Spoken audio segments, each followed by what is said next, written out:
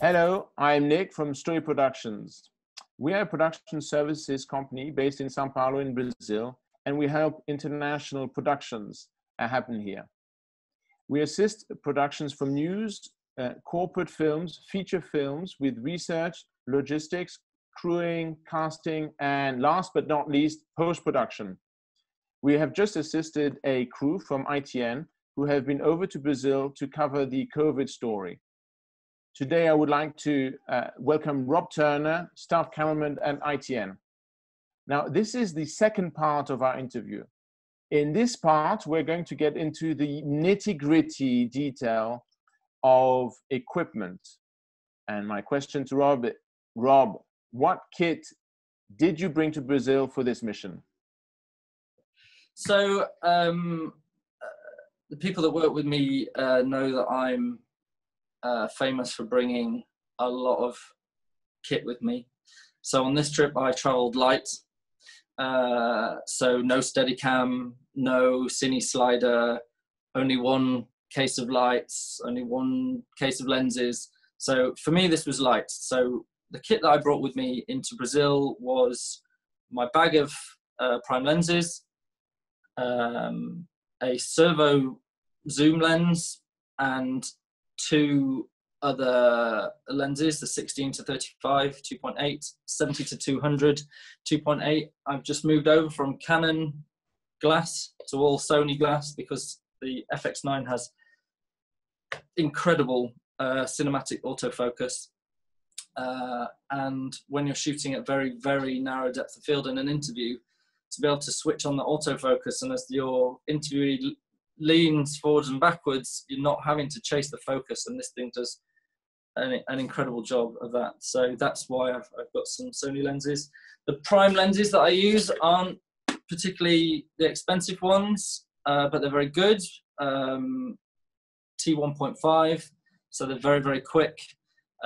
Really, because it's a cine housing, the travel of focus is very long, so that it's very accurate. So end up having to use that on a follow focus. I always keep a matte box on the front of the camera, and in there normally, I would say 90% of the time, lives a 0.6 ND grad in a rotating tray. So you can, from my view, there's always part of the frame that you wish you could expose for differently. So as you slide around the grad to darken, even if it's just always left in the sky, it just helps keep the definition and keep the depth in the shot. What else have we got? Good set of radio mics. I use Sennheiser digital receiver. This is the mic that I'll give to the reporter, another Sennheiser MKH60 with a good Sennheiser plug-on transmitter, because you can't have cables when you're filming in all these sort of contaminated areas. So it's important you give the microphone to the reporter. It stays with them. That's their responsibility. It's their set of germs to carry around. So, you know, you need to be able to rely on your audio equipment because you're only going to get one chance. So that's very good. Sorry, Nick, this, I love my little Shure in-ear monitors. They're fantastic for filming with, great sound quality. But the problem is when you're in your PPE and your full suit in a contaminated area, you can't be taking your hood down and on when you're in there to get the headphones, and you can't have a cable between you and the camera. So you have to be able to monitor the sound. So it's been a long search for me to find wireless headphones that I can use with the camera that are in sync with reality, because normally the Bluetooth headphones, there's a delay, and so there's nothing more distracting than seeing reality out of sync. So these little things are excellent. So I plug a transmitter onto the camera, and I have this in my pocket with my headphones all in, and then I put the suit on, goggles, everything. So wireless audio monitoring was absolutely crucial while we're in the hospital. filming through PPE, I've seen all kinds of different combinations of how you would film while you're wearing all of this gear. Normally they give us these sort of goggle as a visor when you go into the really contaminated areas. But the problem is you can't get the viewfinder close enough to your eye, and then these things, they start to steam up because of the air coming out of your top of the mask. So it's impossible. So we give the producer, the fixer, and the reporter these because they give very good protection and they're actually very comfortable.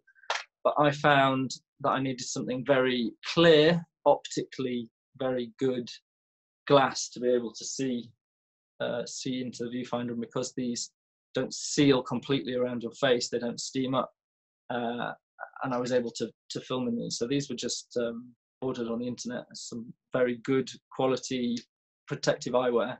And they don't need to seal all the way around your face because the protection that these are giving you is from splashes coming into your eye. So that's how these stop you from getting contaminated. FFP3 masks, the disposable kind. We don't want to start worrying about changing canisters and wiping down respirators. These give you the same protection. They're full FFP3, they're small, they're lightweight, they're pretty comfortable. So for filming in contaminated areas, it's this and the eye protection and a suit. I'm not sure if you can see that. So it's the full body suit with a hood. You want this to be loose and baggy if you're a camera operator, because it needs to be too big, because as soon as you move your arm or you bend down or you bend over, you don't want your sleeves or to pull so that the seal's gone, or for your hood to come back. So if you're choosing a suit to film in contaminated areas, make it bigger than you need. 2 pairs of gloves, 1 pair of gloves on under the suit, and then you seal the sleeve onto your other glove with the top layer. So lots of disposable gloves came with us. Shoe covers, because you don't want to have to throw away your shoes every time you've been somewhere contaminated, and you don't want to take any contamination into the hospital. So these things just slip over your shoe and throw them away. And then this is probably the most important bit of kit that I carry with me at the moment. It's hand gel, and I'm just using it all the time. Every time we touch something, every time we move somewhere. So that's the main thing. Oh, and then I talked to you earlier on about wipes. So this is what I wipe the equipment down with. The Clinell full anti-bac, 99.99999% kill rate. I was very worried to start with because this is, my baby, and I don't want to start wiping off the labeling, damaging the camera. I don't use these on the front of the lens because I don't want to take the coating off the lenses. So I use a lens cleaning spray to clean the front of the camera. But every other part of the camera, every tiniest little bit gets run through with these wipes, and they're very good. But a note on any of these wipes is that once you've wiped over the surface, it takes 60 seconds for it to dry, and that's then when it's clean. I have to wipe the tripod down, the mic down, everything. Did you bring all of this kit from the UK? Yep, everything came with us. So I bought, to go over my concise kit, my bag of prime lenses, my bag of zoom lenses, my audio kit, which is a 1 wireless stick microphone and 2 wireless clip-on mics, the Sony FX9, Sashler Flowtech tripod, which is excellent. They're very lightweight, very rigid. All the producers and the reporters like them because there's a handle so they can carry it. I brought one large roll-up LED panel with a diffuser on it to use as a key light, 1 LED dado light to use as a backlight or a fill, and an edit kit, and that's very lightweight for me. Can you talk about the choices you made in terms of shooting format? Just reminding our viewers that Brazil is a country wide at an electric frequency of 60 Hertz. the format that I always prefer to shoot is, no, let me start that again, because it's not the format that I prefer to shoot, it's the one that the company need me to shoot. So the format that ITV News requires me to shoot is 50i, because it's fast turnaround. We need the file sizes to be reasonable. We need to be able to push them over IP, you know, and all that kind of thing. So the thing about shooting a 50 hertz format in a 60 hertz country is that the light, any artificial light, will flicker. And the way you get around that as a cameraman is you put in a shutter speed of 1/60th. And then the shutter matches the local electricity rate, the refresh rate of the lighting, and that's how you get around that problem. So if you're shooting 60i in the UK, you would set your shutter speed to 1/50th, so that the shutter speed matches the refresh of the local electricity supply. So there's no need to shoot 60i just because you're in a 60 hertz country. You just have to make sure you apply the correct shutter speed. I think we've covered a lot here. Is there anything else you would like to mention? So anytime we travel outside of the European Union, we have to travel with a document called a carnet, which is a list of all of the equipment that we're taking out of the UK and a list of all the equipment we're taking in to our host country. So when I leave the UK, a customs officer goes through the list and checks that I've got everything with me. And then when I arrived in Brazil, a customs officer goes through the list and checks that I've got everything, I'm bringing everything with me that I say I'm bringing. And then when I leave Brazil, I have to get that checked again so that the customs officials can say, yeah, all of the equipment he brought into the country, he's taking out again with him.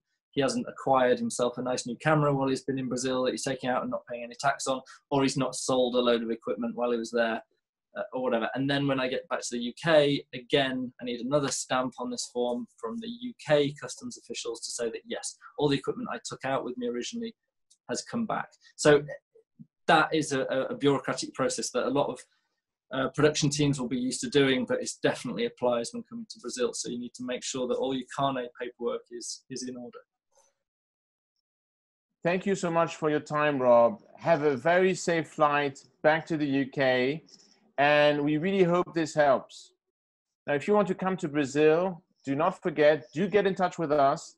Story Production is your local team in Brazil.